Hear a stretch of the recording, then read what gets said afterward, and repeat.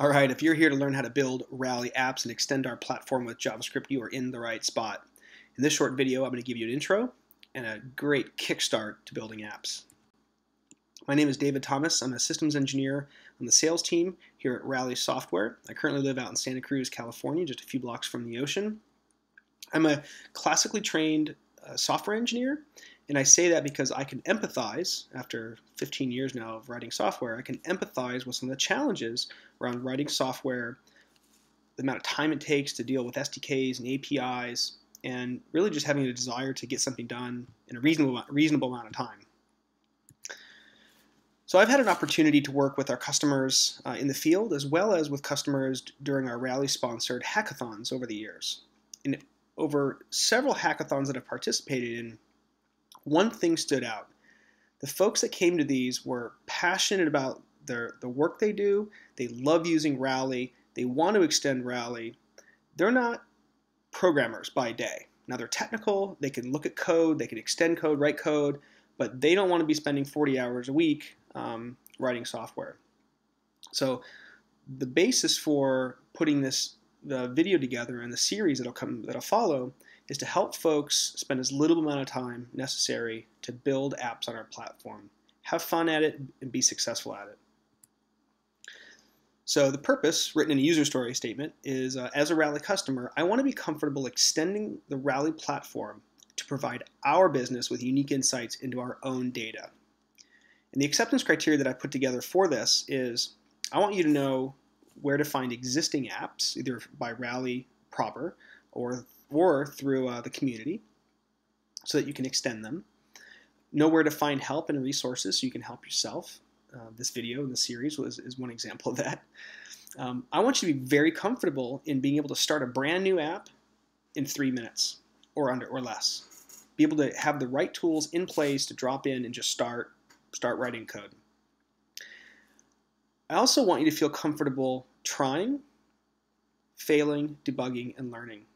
Right? If you haven't used JavaScript in a while, it can be frustrating at times, but as long as you're comfortable getting in, trying the code, let it fail, understand how to debug it, right, and figure out what went wrong, having a comfort factor there is very important so you don't give up.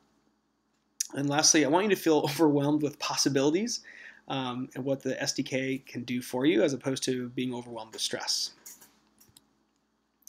Okay, to kick things off, the #1 place you need to remember for doing app development is developer.rallydev.com. This is the one-stop shop portal for app development. I'll go here briefly. You can see there's a couple things I'll point out here. At least on the right here, you can see where to get stuff on GitHub. We'll talk about that. Getting the tools for building apps. Here's the SDK itself, the link to the SDK. A lot of great stuff in here. This is where you'll want to start off.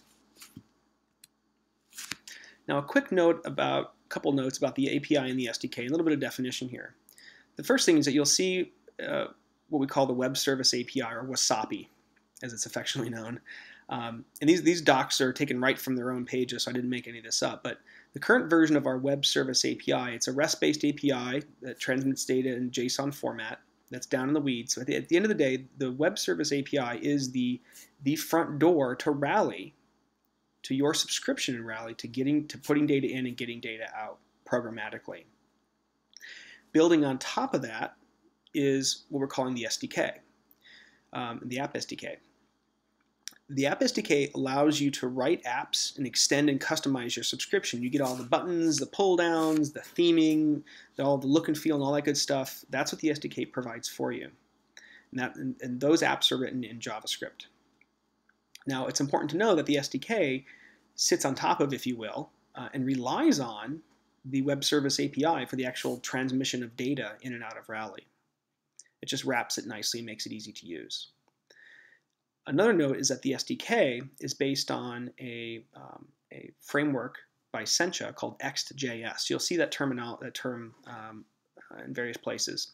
But Next.js is just a framework, like many that are out there. We use it internally, and you can use it through our SDK. It's a fantastic framework. It made me fall in love with JavaScript again. But what's interesting to know is that the app SDK and the Central framework, this is used by Rally Engineering to build Rally itself. So you're using the same components that we use to build Rally. Now, just a quick disclaimer. I'm not an expert. I've been doing this for a long time, but I'm not an expert, and I learn every single day, just like you. I'm very passionate about what I do. I believe in Rally and the value that it brings to our customers. And this is my story for getting you kickstarted. So, why am I doing a series of videos? Well, it turns out, and I mentioned I've been doing many hackathons with our customers over the years. During one of the early hackathons, I paired up with a firmware engineer who had never written in JavaScript. Now, clearly a fantastic and very technical with languages like C and C++, but had never used JavaScript or done any into the sort of the browser-based programming and all the UI and layouts and stuff like that. So we had 2 days to code together, and off the cuff, I just said, hey, look, let's go to the whiteboard. And this is actually a real picture, and that's actually the guy. Thanks, Rally Marketing, for capturing that photo. It's pretty fun to find it. I said, let's just go to the whiteboard. Let's talk about 3 things. And as we're walking over, I'm trying to think of what those 3 things would be. So what I'm going to walk through here in the next several slides are those 3 things. I can't guarantee that they're going to work for everybody. I hope they work for you. They certainly work for us because the individual here actually spent that entire 2 days coding the entire app themselves with me just as a coach and as an advisor and a pair, a programming pair.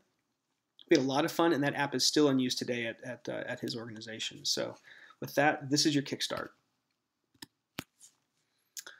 Okay, number 1. And let's just put out there, I'm assuming you, if you don't know JavaScript, there's plenty of resources for JavaScript. You might have not seen JavaScript in a while. That's kind of where we'll pick up with this. But when you're looking at JavaScript code, you'll see a syntax and a notation that really has to do with JavaScript objects. And the first of 3 tips here is that JavaScript objects are just a bunch of name-value pairs. Period. You'll be looking at pages and pages of just all this nesting in of braces and colons and strings and parentheses and just trying to figure out what it all is. But if you step back and just say name, value, name, value, name, value, it starts to bring some clarity to it. Now I went online and I looked at, looked up JavaScript objects, and the first page that came up was the W3 Schools and W3 Schools page, but basically it sums it up nicely. Everything in JavaScript is an object. In addition, in JavaScript you can create your own objects. I'll show you an example there. But everything is an object. Booleans, numbers, strings, dates, arrays, everything. Okay, there's some great documentation on objects here. Typically though, what you'll see is you'll see object, the name of the object, dot property name. Okay, so let's go back and look at an example of that. So here in this first one example, I've got var empty object equal open brace, close brace. That's an empty object. It doesn't do anything. It's a bona fide object as far as JavaScript is concerned and how the browser interprets it. It doesn't do much, but that's valid syntax. Now, more interesting one is when I put together here, I created my own object called All About Me. And it's got things like shoe size, name, favorite tools, etc. And you can see some of the values like in numbers, strings, like my name. Here's an array of strings, like my favorite tools. Now, objects can also be values. So in this case, I've got in the All About Me object, I've got a property called location, and the value is another object. The location has zip code, city, and state. And in this sort of fictitious example, state is its own another object, short name and full name. So you can nest these down. But you can see pretty easily, even with just this simple example kind of contrived, is that in real code, it can start to get pretty deep, and you're trying to figure out where you are, and you kind of get lost. But if you just sit back and just remember name, value, name, value. Another interesting one is this age one is that the values can also be functions. So you can call a function, give it some properties, and it will return the value. Now I'm actually going to go do something kind of fun here. If we go in, we'll talk about tools in the next video, but if I go and drop into the console, JavaScript console, paste in the All About Me code, what you'll see is if I say All About Me, if I just type that and hit enter, it'll say, hey, you are an object. And sort of sniffing around here, you can see my shoe size, my name, location, actually no, tools, which is an array of 4 things. Here's a location was an object. I expand that, and you can see state. State was another object. So you can see it has this nice little tree, nested tree of data. So I can do things like all about me dot shoe size. Enter 10.5. True.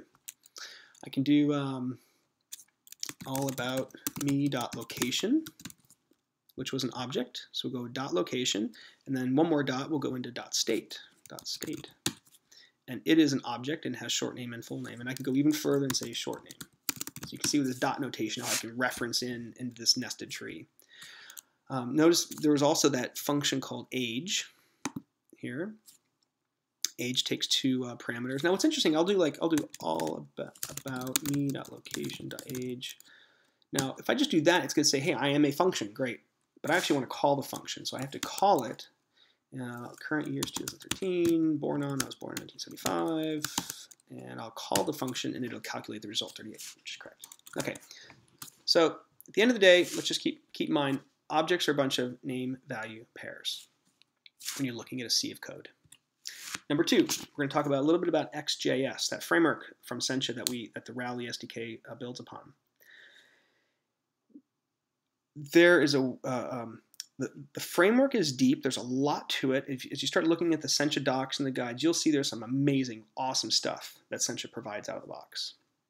But when you're writing apps, you can kind of, it'll take some time to learn that, depending on the depth of how much detail you want to get into the Sencha framework. But the way that we've set up sort of app development is you'll create a bunch of components. Like you'll create some drop downs. Like maybe you'll have like the defect severity drop down, the defect priority drop down, and you'll wire up those so that when someone clicks on it, it'll force a chart to redraw, maybe a cumulative flow chart or something. So you've got like 2 pull downs and a chart. Those are 3 components, and you've put them inside of a container. So in a lot of the code that you'll see basically create a container, drop in a bunch of stuff, tell the container how to lay it out, like lay those things out horizontally or vertically. And Sencha, the Sencha framework, takes care of all of the rendering and the lifecycle management and all that stuff. So when you look at app code, it's just like, hey, I built a widget, or I built a component or a widget, whatever you call it. I built a component, add, done. And the app will just turn on when you and fire up and light up when you paste it in. So the Sencha framework takes care of a lot of that sort of the visual artwork and layout and display stuff, which is actually quite nice. So just think about components and containers. And it's really neat because as you start to build out complex layouts, you might have a container that has 2 containers inside, and then that container has like the buttons, and this other container has like 2 charts, and you start to nest these things in, and you can start building some really powerful complex layouts. Okay, that was number 2. Number 3, which is the most fun one. This has to do purely with JavaScript. It has nothing to do with our SDK. It's a very complex, nebulous concept that really throws people for a loop, and I'm hoping that in this probably the 10th attempt that I have here of explaining what scope is and this variable, I hope this helps you. It's a little bit long here, but I urge you to really understand what's going on with this concept, because if you don't, it'll make coding in JavaScript frustrating, and you don't want that frustration to blend into the Rally, your experience with Rally, because this is really nothing to do with Rally. But anyway. So here's an example. Let's do a little storytelling. Imagine yourself standing in your driveway next to your car. Right? You walk outside, stand next to your car. And I say, what color is the ground? And you respond, well, it's gray, it's cement. And then I say, well, why don't you hop in your car? And now tell me what color the ground is. So you sit in your car and you see the floor mats, and you say, well, they're black. And while you're sitting in the car, you turn your music on.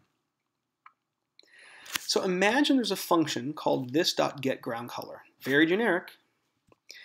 In the above example, the context, or what we're calling this, was relative to wherever you happen to be standing or sitting. Okay? So when you execute function calls, they all sort of have this context. In the example of being outside your car or inside your car, the context was either being outside the car, or being inside the car. And that's what this is referring to. So let's take another example. In your app, let's say you see a method called, or a function call that says this.getName. So this is pointing to something. I don't know where it is yet, and it's going to call method getName. Now, if you're in a top level, if you happen to be executing code at the top of your level of your app, that might return and say my cool app because it's the name of your app, because this points to the actual app itself. But if you're down in the weeds of code and you're in like an on-click function of a button, and you see this.getName, that same line of code might return the string, the click me button. So it's the exact same line of code, but two different results, all because it depends on where you are and what the this name is referring to. Now what gets really cool is that you can force and change what the this variable points to. And it's so common, you have to understand this. Trust me. All right, so let's continue again. Let's go through that same example. I ask you, you're standing outside your car, I ask you what color the ground is, you say, but this time I say, why don't you get in your car, but daydream, close your eyes and daydream about standing outside while you get in your car. And then I ask you, what color is the ground? And because you're in this daydream state and you're thinking about the outside, you say, well, it's gray, it's cement. And while you're sitting in the car, you still turn on your music. Now, in that example, when you got in the car, you retained a reference to being outside, even though you're physically in the car. It's very common in JavaScript. When you're calling other functions, you instruct that function. You tell it what its this will be, right? So just as you got in the car and you said this will not be the car, which is natural, what it would naturally be, you're going to say this is actually outside. You're going to pass in that context. Sometimes in the way that you design apps, you kind of have this sort of global variable notion. So you always kind of see passing in the this that references your app. You're always passing that in to functions because you want those functions, you want those pull downs, those buttons to be able to refer back to the app itself, because the app is going to have all sorts of great functions and methods and workflows that are part of the experience for the user. Because you want to kind of keep, as you'll see, you want to keep that major workflow up there and not nested way deep. So you always want to, when you get down to a button and the person clicks on it, you want to be able to go launch, tell the chart to refresh, and you have to be able to get back up to the app level to do that, to reference other things. So you're constantly passing in this to force the context to change. Okay, if you don't do that, this variable is everywhere. It's omnipresent, if you will, in your app. But if you don't change it, if you don't give it new values, it will. If you're down in the code in the button logic, and you say, this.getName, it'll say, hey, I'm just a button. This points to a button. Okay, you don't have any context, or you can't point out to a greater context. Now, what's interesting is in both cases, you were physically sitting in the car and you were able to turn the music on, right? What you'll also see is that it's very common, wherever you are in your code, you'll also have a reference to the actual component you're in. So even though you might be changing the value of this, so you have access to a different context, you also have access to the actual component that you're in.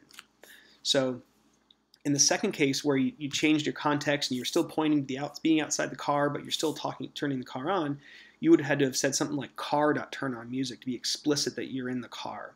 Because had you said this.turnOnMusic, in the first example, it would have been fine because this was pointing to the car. That's natural. But in the second example, you said, no, let's make this point to outside. So if I'm in the car and I say this.turnOnMusic, it's like, nope, this is pointing to outside. There's no concept of turning on the music. Okay. It takes patience to get through this. I hope this example gave you a little bit of clarity and kind of with the storytelling kind of help think a little bit differently about it. But it's very important to understand this variable and what it points to. You'll see it all the time. Okay, at the end of the day, those are the three things for kickstarting. JavaScript objects are just a bunch of name-value pairs when you're trying to navigate a sea of code. The Ext framework gives you a really nice, easy way to create components, add them to containers, and they just light themselves up. You don't have to think too hard about it. And then that was the second one. And then the third one was understand scope and the notion of this. Okay. A couple things to wrap up here. One thing to point out is that we are big users of GitHub. It's a place for source control management. And there are a couple of places out there, Rally Apps, there's a Rally app organization. Like you see a link down here, github.com/Rally apps. You go there, you'll see, actually let's just go there, pull it up here. You'll see in this particular organization here a bunch of apps from Rally. Okay, and you go into one like Storyboard, and you'll see all the files for the app, some examples. You see app.js, here's the JavaScript, here's the file for the app, right? Remember I said name value pairs, right? There's a name, value, okay? So that's GitHub. There's also Rally Community, which is our customer community contributing apps. There's also a Rally Hackathon, which is all the hackathons we participate in. We push our code there, etc. So GitHub is a place to get code, fork it, extend it, make your own changes, and also contribute. If you want help, we use Stack Overflow. That's where all of our customers come in, post questions, get responses. We have folks at Rally that respond to that as well. I actually like to go, there's a link there with stackoverflow.com/questions/tag/Rally. I'll show you how I get there right from the beginning. I go to Stack Overflow, I go to tags, and I type in Rally. And there's the Rally one. And that's how I get in. So certainly come in. There's lots of great Q&A in here. You can search for, it's knowledge base. You can search for answers to stuff that have already been answered. And then lastly, there are some resources. The developer portal I mentioned earlier. We'll go into that in the next video in detail. There's the Sencha docs itself, great guides. You'll definitely want to look there. And then there's a book. If you ask folks, where do I start learning about JavaScript? JavaScript, The Good Parts by Douglas Crockford is a reference that everyone says, go read this book. Just about just plain old JavaScript stuff. I'm going to leave it at that. That's my video. Remember the three takeaways as you watch the next several videos, you start coding. Remember name value pairs, the ext components and containers, and the scope. Okay, I hope this was helpful. Enjoy.